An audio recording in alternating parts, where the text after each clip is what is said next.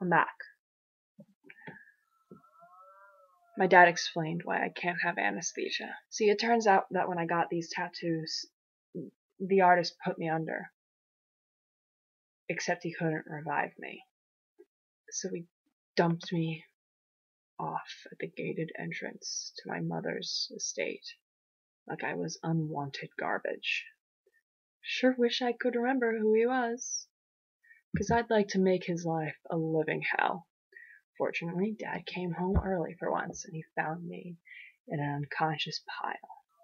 He didn't realize that this black-faced ghoul was his daughter. He thought it was some druggie trying to break in and steal something. But he still called 911.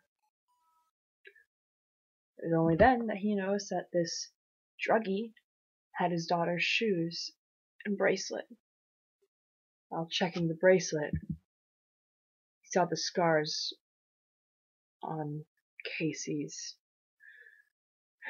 my wrists from prior suicide attempts. And that's when he knew it was old Casey. The doctor said if I had arrived at the hospital 10 minutes later, I would have been dead.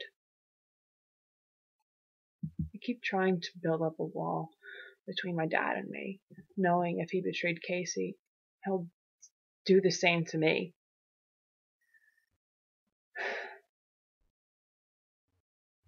But I like him.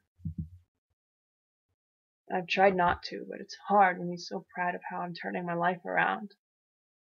He's letting me draw a line between old Casey and new me, and maybe I should let him draw a line in the sand too.